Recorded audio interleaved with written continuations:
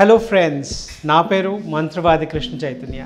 ఈరోజు మనం చూస్తున్న lab procedure ICSI, intracytoplasmic sperm injection.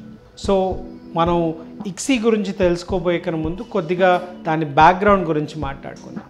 So మనందరికీ తెలుసు, సంతానలేమితో బాధపడుతున్నప్పుడు, న్యాచురల్ ప్రెగ్నెన్సీ కానప్పుడు మనం అసిస్టెడ్ రీప్రొడక్టివ్ టెక్నిక్స్ ద్వారా ప్రెగ్నెన్సీ కోసం ప్లాన్ చేయడము, సక్సెస్ అవ్వడము మనందరికీ తెలిసిన విషయమే.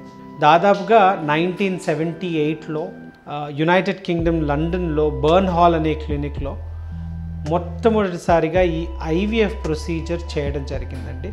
సో ఆ ప్రొసీజర్ ద్వారా లూయి బ్రౌన్ అనే ప్రపంచంలో మొట్టమొదటిసారిగా జన్మించిన శిశువు అండి, తను లూయి బ్రౌన్. ఇప్పుడు తనకు దాదాపుగా 40 ఏళ్ళు దాటాయి. తను వివాహం చేసుకోవడం, న్యాచురల్గా ప్రెగ్నెన్సీ రావడం కూడా జరిగింది. సో 1978 నుంచి 2022 వరకు మనం చూసుకుంటే టెక్నాలజీ బాగా మారింది. సో IVF అనేది ఫస్ట్ ఇన్వెన్షన్.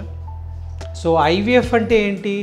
ఒక ట్యూబ్లో ఆర్ ఒక డిష్లో మనం ఎగ్ స్పర్మ్ని వదిలిపెట్టేస్తే అవి న్యాచురల్గా ఇంటరాక్ట్ అయ్యి ఫలదీకరించి ఫర్టిలైజ్ అయ్యి ఎంబ్రియోగా మారడం.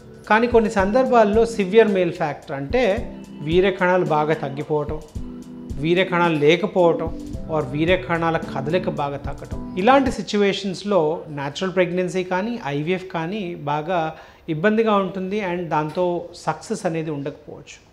సో ఇలాంటి వాళ్ళకి ఏం చేయాలి? సో 1991లో ఈ ICSI ప్రొసీజర్ కనుక్కోవడం జరిగిందండి. సో బెల్జియంలో ఒక రీసెర్చ్ స్టూడెంట్ తను ఏదో ఒక ఎక్స్పెరిమెంట్ చేస్తా యాక్సిడెంటలీ కనుక్కున్న technique. So ICSI was an accident and not an intended invention అని హాస్యంగా చెప్తూ ఉంటారండి జనాలు. సో ఏదైనప్పటికీ 1991లో ICSI అనేది సైంటిఫిక్ ఫీల్డ్లో, ఈ రీప్రొడక్టివ్ ఫీల్డ్లో రావడం జరిగిందండి. అప్పటి నుంచి ఇప్పటి వరకు బోల్డ్ మార్పులు వచ్చాయి. సో ICSI అనేది కేవలం మేల్ ఫ్యాక్టర్ ఉన్న వాళ్ళకి, కౌంట్ బాగా తక్కువ ఉండాలి, కదలిక బాగా తక్కువ ఉండాలి, ఆర్ ఏజోస్పర్మియా, కణాలు అస్సలు లేని వారికి వీర్యంలో మనం టెస్టెస్ అంటే ఈ వృషణాలు, బీజం అంటాం, అక్కడ ఒక చిన్న శస్త్రచికిత్స చేసి అక్కడి కణాలను మనం సేకరించి ఎగ్లో ఎక్కించాల్సి వస్తే అప్పుడు కూడా ICSI చేయవలసి ఉంటుందండి. సో ఇది ICSI మెషిన్ అండి మీరు చూస్తున్నట్టుగా. సో దీంట్లో 2 భాగాలు ఉంటాయి. ఒకటి ఇది మైక్రోస్కోప్ బాడీ అండి, రెండోది ఇక్కడ ఈ red thing and the black thing and ఈ నీడిల్స్, ఈ మొత్తం సెట్ని మైక్రో మ్యానిపులేటర్ అంటారు. సో మైక్రో అంటే మైక్రోస్కోప్ కింద మ్యానిపులేట్ చేయడం, ఎందుకంటే ఎగ్ స్పర్మ్ చాలా సూక్ష్మమైన కణాలు, ఇవి నార్మల్గా కంటికి కనపడవు. సో మనం మైక్రోస్కోప్లో ఒక 10 or 20 times మ్యాగ్నిఫై చేసుకొని చూస్తే కానీ వాటి ఆకారము, వాటి సూక్ష్మమైన వివరాలు అంటారు, the finer details of the cell, అవేవి కూడా మనకు నార్మల్ కంటికి కనపడవు. సో అందుకే ఒక మైక్రోస్కోప్ కావాలి.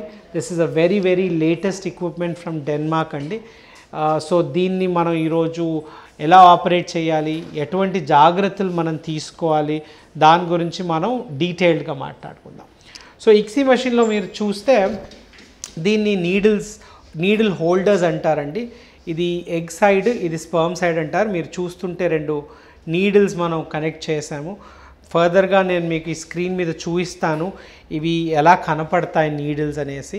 సో ఒక సైడ్ మన ఎగ్ని పట్టుకోవాలి, ఇంకో సైడ్ మనం స్పర్మ్ని పట్టుకొని స్పర్మ్ని తీసుకెళ్ళి ఎగ్లో వేయాలి. సో న్యాచురల్గా చూస్తే ఏమవుతుంది, ఈ వీర్య కణాలు గర్భాశయంలో చేరిన తర్వాత ఫెలోపియన్ ట్యూబ్లో వెళ్ళి ఎగ్ చుట్టూ ఒక షెల్, ఒక కవరింగ్ ఉంటుందండి, దాన్ని జోనా పెలుసిడా అంటారు. ఈ స్పర్మ్ ఆ జోనా పెలుసిడాని దాటి ఆ ఊసైట్, ఎగ్ యొక్క ఇంటర్నల్ పార్ట్, సైటోప్లాజం అంటారు, అక్కడ వెళ్ళి కూర్చోవాలి. అప్పుడే ఎగ్ స్పర్మ్ కలిసి ఎంబ్రియోగా మారే అవకాశం అనేది ఉంటుందండి. సో మనం ల్యాబ్లో అదేది న్యాచురల్ కావట్లేదు కాబట్టి స్పర్మ్ని డైరెక్ట్గా తీసుకెళ్ళి ఎగ్లో కూర్చోపెడుతున్నాం. చూడండి టెక్నాలజీ ఎంతగా మారిపోయిందో. Putting the sperm to it's final port of destination, అది ఏ కష్టపడాల్సిన అవసరం లేదు. శాంపిల్ని ప్రాసెస్ చేసుకోవడము, ఈ మషిన్ ద్వారా స్పర్మ్ని తీసుకెళ్ళి ఎగ్ లోపల పెట్టేసిన తర్వాత ఎగ్ స్పర్మ్ కలుస్తాయా, ఫర్టిలైజ్ అవుతాయా, అది సబ్సిక్వెంట్ డీటెయిల్. సో ఈరోజు ICSI ప్రొసీజర్ ఎలా చేస్తారో చూద్దాము.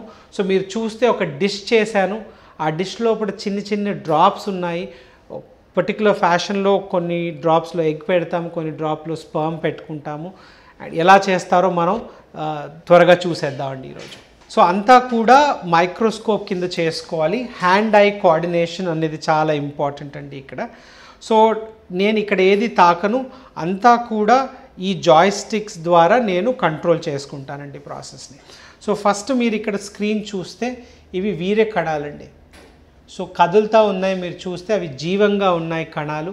సో దానికి ఒక ఆకారం ఉంటుంది, తల మెడకాయ తోక, అది నార్మల్గా ఉందా లేదా చూసుకొని అలా నార్మల్గా ఉన్న కణాలను మటుకు మనం తీసుకుంటాం. ఆల్రెడీ ఇది ప్రాసెస్ చేసాము, దాదాపుగా ఇక్కడ ఉన్న కణాలు నార్మల్గానే ఉంటాయి. వీటిల్లో మళ్ళీ నార్మల్ ఏదుందో చూసుకొని మనం ముందుకెళ్ళాలి. సో ఫస్ట్ స్పర్మ్ సైడ్ నేను స్పర్మ్ని తీసుకోవాలి. సో ఆ ప్రాసెస్ చూపిస్తానండి. సో నేను నీడిల్ని కింద లోవర్ చేసుకుంటూ ఉన్నాను. సో మీరు ఇక్కడ చూసుకోగలిగితే సో ఇది నీడిల్ అండి, ఇది స్పర్మ్ సైడ్ నీడిల్ అని చెప్తాం మనము. సో ఇప్పుడు స్క్రీన్ని కనుక మీరు చూడగలిగితే ఇక్కడ సో ఇది స్పర్మ్ని పట్టుకునే నీడిల్ అండి. నేను దాదాపుగా 400 టైమ్స్ మ్యాగ్నిఫికేషన్లో ఉన్నాను ఇప్పుడు. సో కొద్దిగా మ్యాగ్నిఫికేషన్ తగ్గిస్తే చూడండి, అలా మ్యాగ్నిఫికేషన్ తగ్గుతూ వెళ్తుందండి. సో చాలా సూక్ష్మంగా అండ్ కంటికి కనపడవు. So we need a better magnification. So almost 40x అంటే 400 టైమ్స్ మ్యాగ్నిఫికేషన్లో వెళ్ళాము.